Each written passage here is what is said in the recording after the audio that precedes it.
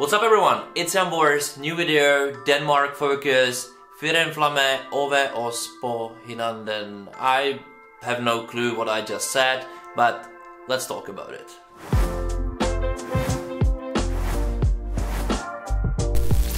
Well, and let's talk about this performance. Like lots of you know, who especially watched this video, that I wasn't a big fan of Danish MGP selection this year. I think the quality of it was just a bit lower than the rest, and I just don't know why. And why did they choose it? Maybe I will figure it out one day in my Humans of Eurovision.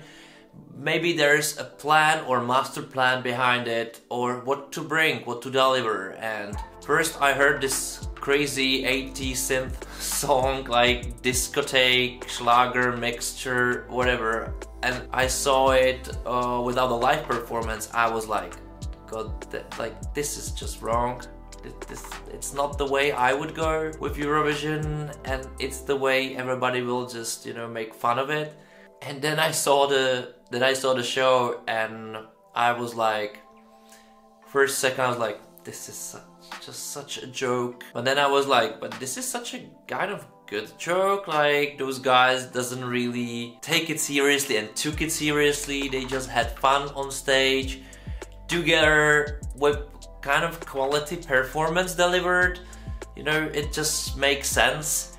And if you just go outside of it, like that, the song is not that great, that you just say, like, maybe for a specific audience it is actually very great, you know, for the color and flavor of the contest, to have this at the contest. It's not bad. It's a kind of music which lots of people like to listen, and I think even like younger generation, you know, a specific genre which has its fans and has this kind of uplifting feeling with it. The only thing I struggle a bit to listen the whole performance. It's too long for me. It seems too long, and I think that that's actually the biggest problem of the song than the song itself. It just feels too long than expected, because I could focus like for 2 minutes and think about how kind of fun it actually is, or even kind of enjoyable, but then I just lose my focus, and that's maybe my only problem. But on the other hand, you know, the second semi-final, this is going to be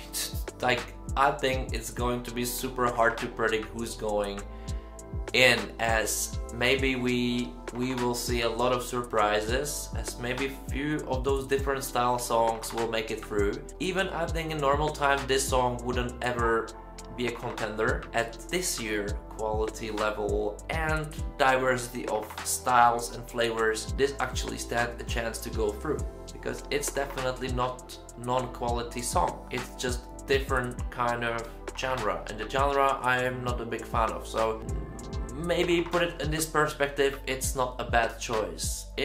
Well, would I vote for it? Well, still we don't know all of those songs for the semi-final, but I wouldn't choose it. But do I understand that it won national selection in Denmark?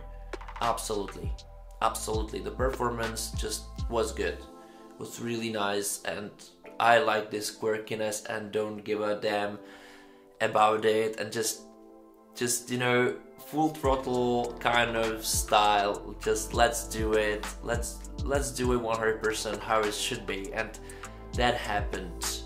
But I'm really curious if this going through the really specific semi-final too. What do you think, guys? Let me know in the comments below, and don't forget to subscribe to the channel, to share this video, thumbs up, like the video please, and tell your friends that this channel exists. I think you deserve just a bit different angle of a view, and maybe a different approach. Well, let's see you next time. Thank you for watching, guys. Bye.